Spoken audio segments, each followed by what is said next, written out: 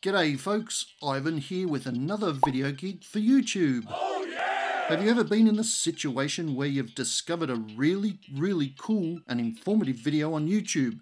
So good in fact, that you wanted to download it and store it locally, say on a network share, but later found out that the YouTube plugin for XBMC did not actually save it there anyway. What? So you may be thinking, where did my download go? Yes. This is the situation I ran into, and at the time, I could not find a solution online. So on my media box, looking at the add-in settings for the YouTube plugin, you can see here that I actually configured it to save all my YouTube downloads to a network share, but they all went MIA.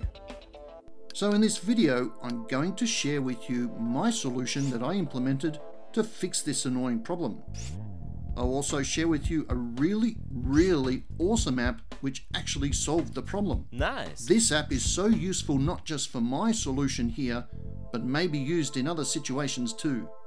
More on this later in the video, so stay with me in this video gig.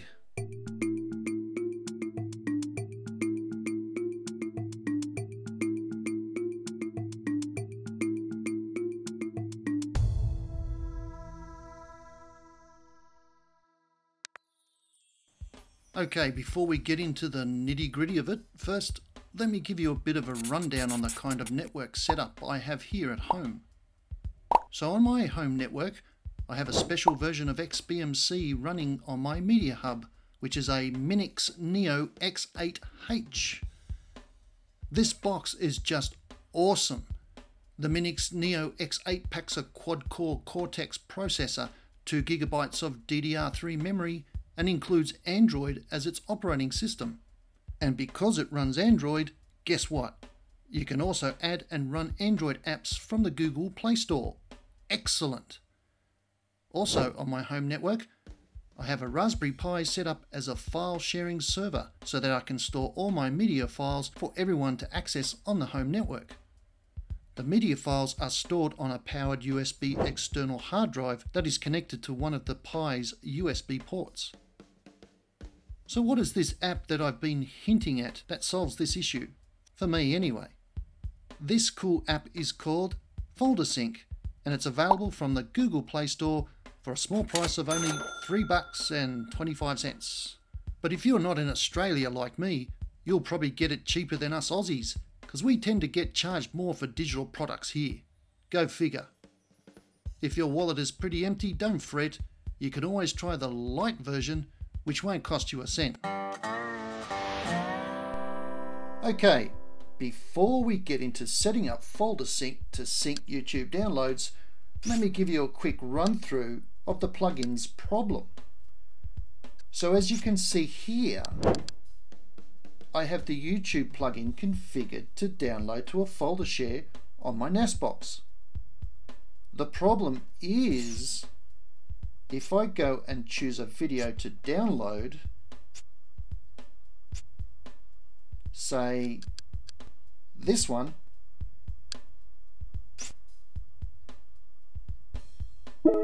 if I now go and check to see if the video is actually on my NAS box,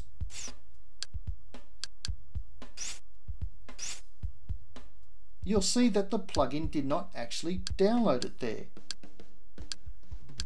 Okay, so where did the download go? Well, if I just leave XBMC running in the background and go and look at the file system on my MINIX media box,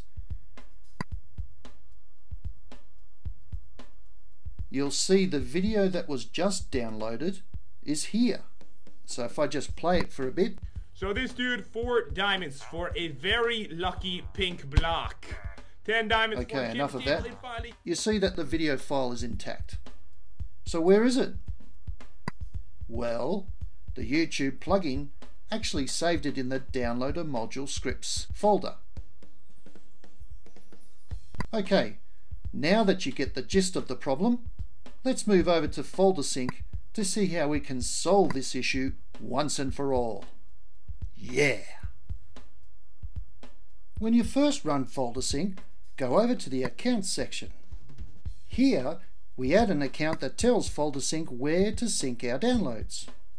As you can see, Folder Sync supports a large number of places you can sync your files, including most of the popular cloud providers. In this video gig, we'll tell Folder Sync to use a local file share. So if I scroll down and select SMB CIFS. Okay, let's start by giving this count a name. On my NAS box, I have a folder share named Tech TV. So let's give it that same name. Next, we need to provide either the IP address or host name of the server. In this case, I have a local DNS server that knows the IP address of my Pi NAS box, so I'll just enter the host name here. Yes, I know, not very creative, is it? But it will do. We now need to give Folder Sync the name of the folder share, so let's enter that here. Finally, we need to enter some account login information, so Folder Sync can successfully connect to the NAS box to save the downloads. Now, just to note, for Folder Sync to succeed, it needs the appropriate rights on the server that it is connecting to, so you'll need to make sure that that is set up first. Okay, moving on. Before we save the account, let's run a quick connection test just to make sure Folder Sync can see the remote folder share. So let's now save the configuration. There we have it. The new account shows up over here on the left. Okay, next we need to tell Folder Sync which are the two folders we want to sync from and sync to. To do that, we choose Folder Pairs. Easy. Okay, next, select Add Folder Pair. Let's give this folder pair config a name. So here I'm going to call it again Tech TV. Now for the account, we select the account we just created earlier, which is Tech TV again. Here's where we tell Folder Sync the two folders to work with. First, it's the remote folder. This is the folder that is on the NAS box. So let's select that here. Okay, now the local folder, which will be the main folder that Folder Sync will monitor for new videos. Can you guess which one that is? It's the script module downloader folder we saw earlier. So browse over to that folder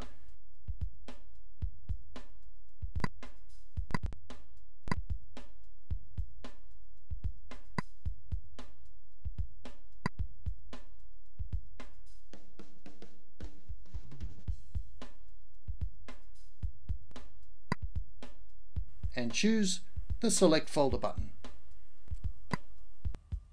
We're almost done.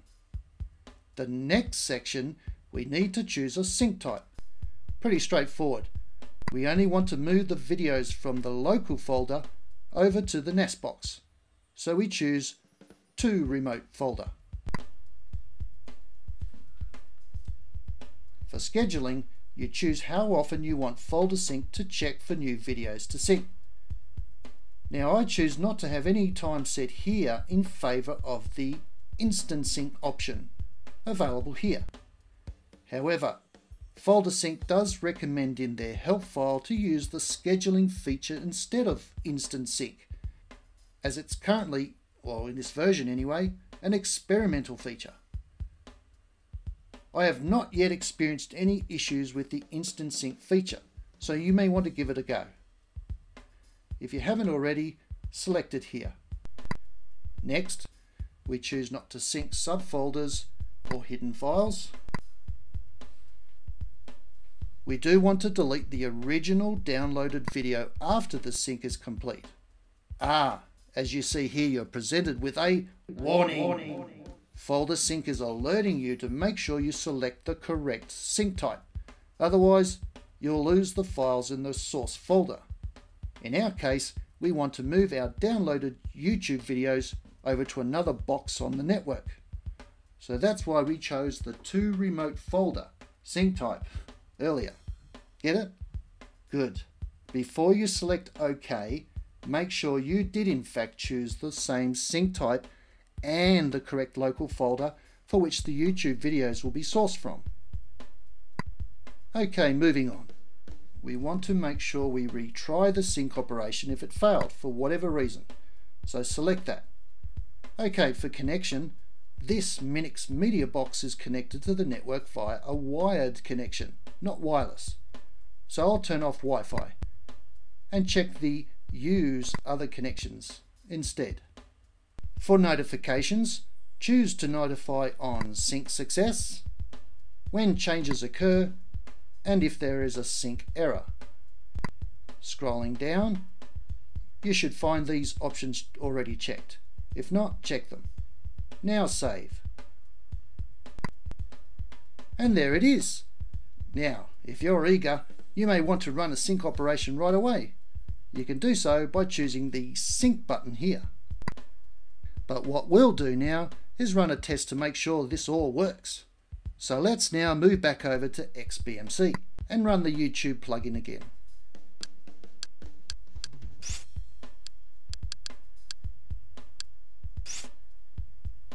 Let's explore again.